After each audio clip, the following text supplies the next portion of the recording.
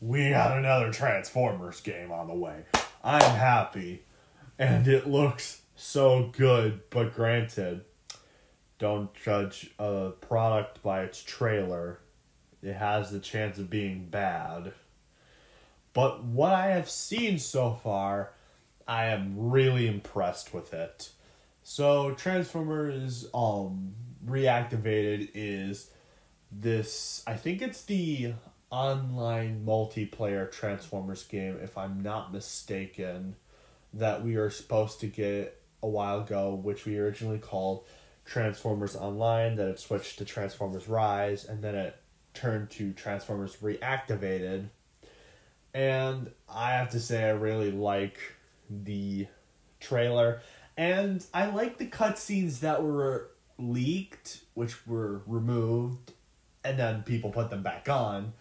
I'm really liking what I am seeing. So the trailer is that Earth is in a post-apocalyptic state because of these aliens that came out of nowhere. People are theorizing that these beings might be linked to the Chaos Bringer himself, Unicron, which it seems likely.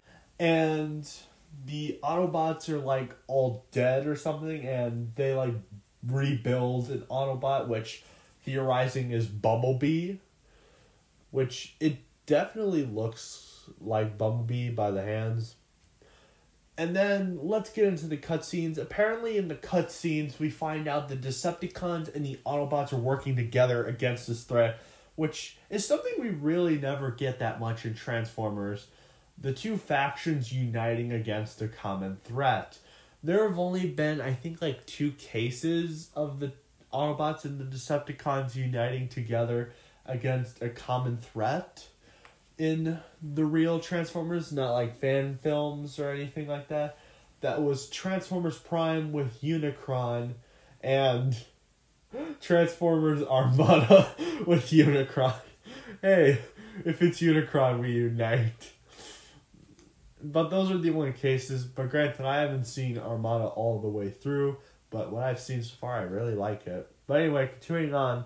Let's get into the leaked stuff that came out before the trailer was revealed. Let's start with the first one. It starts with Starscream's perspective, where the humans and the Autobots and the Decepticons find a message from Optimus Prime, which apparently Optimus Prime is gone missing in this universe. Like, I don't know what happened to him, but he's out there somewhere. And he's explaining the circumstances and how we could defeat this threat. And of course for Starscream, they brought back the guy who did Starscream in Transformers Prime, which to be honest I'm completely okay with because he is actually a pretty good Starscream. Anyway, let's get to the second leak, which involved Ratchet.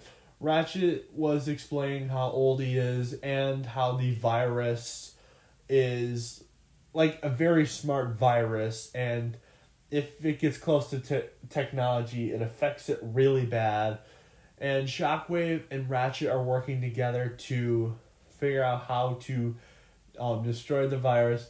Then we get to see Ironhide taking Slipstream to the medical bay by Ratchet, which the humans and Ratchet work together to repair Slipstream. And Ratchet's saying, we have a chance of getting this planet back. And then the lights turn off, and he's like, keeping the lights on would be a great start. I got very Transformers animated Ratchet, which I don't mind. I actually like the concept of Transformers animated. Like, he's this old grouch who has seen a lot of things in his life. But yeah, I am liking what I've seen so far. Let's get into the designs. First, let's get into the first design that was revealed was Bumblebee. I actually like this design. It is a little bit weird in certain places, but I do like it. The vehicle mode is rad. Like, I like this.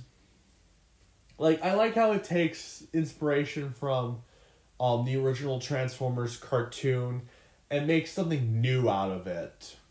Because I'm kind of getting sick of G1ifying everything. I'm getting sick of it. Then we get to see Optimus Prime. Love this design. It's really good. And I would not mind a toy of this. Then we get into Megatron. Oh, heck yes. I love this so much. I really, really can't wait to play this game. And apparently more models were leaked, but we're not sure if those are real. One of them involves Ironhide with a giant machine gun on top, which, it's probably fake. But yeah, what I've seen of Transformers Reactivated, I really like it, and I think I'm going to pick a copy up. There is a newsletter for Transformers Reactivated, which I think I'm going to go subscribe to. But with that out of the way, what do you think of Transformers Reactivated's trailer? Do you like it? Do you hate it? Do you think it's okay? Tell me in the comments. And have a nice day, everyone.